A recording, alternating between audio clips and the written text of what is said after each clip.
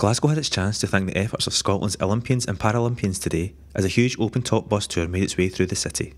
The crowds gathered at Kelvin Grove before moving down to George Square to meet 16,000 overjoyed fans.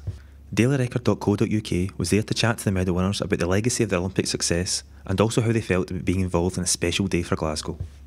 Yeah, just overwhelmed again really by the amount of people that are here. I was lucky enough to do the parade down in London and that was massive, but yeah, again it just looks like, thousands upon thousands of people want to come out and see us, which is just really overwhelming, as I say. And there's quite a lot of people here who didn't get the chance to come down and see the game, so it's great that they get the opportunity to come out and actually enjoy it with us, and I can't wait to get out there and celebrate with them. Absolutely incredible. Just the crowds are still going now. Most of the athletes have left by now and they're still here cheering and enthusiastic, and everyone's just having a great day.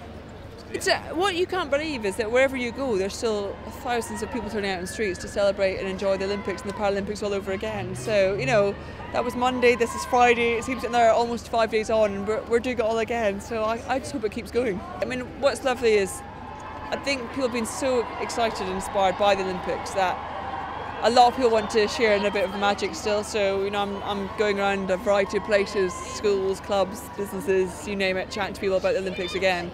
So while that's on the go and while people still want to enjoy it, then I'm absolutely going to go around and do it, and the whole day will have to wait a little while. I think we knew as a team we could be very successful performance-wise, but I think what we didn't realise is how huge it was going to be across the whole nation, and the spectators and the people who just got behind it and understood why it's such a special event to be part of, and that what was fantastic. As an athlete, that if you've been to Olympics before, you know how amazing it is, but to do it at our home games and see people absolutely captured by the magic of it is wonderful to see.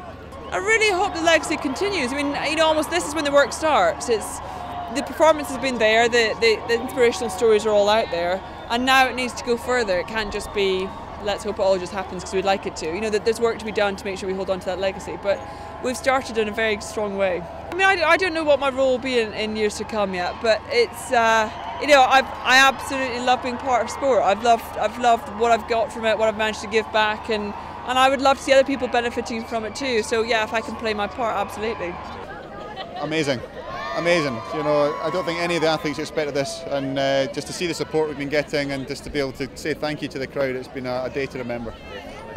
Literally, when we came in on the bus at the very end and we came into the square there, you couldn't see anything other than faces and flags waving. It was amazing, really incredible. I think we've got a reception in one of these buildings near here somewhere, and then it'll be back home tonight, back to Edinburgh, and then we've got the Edinburgh parade on Sunday, so yeah, it's going to be an exciting weekend.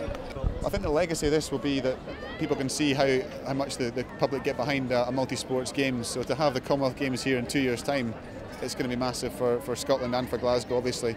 So yeah, very exciting time for sport and for everyone involved.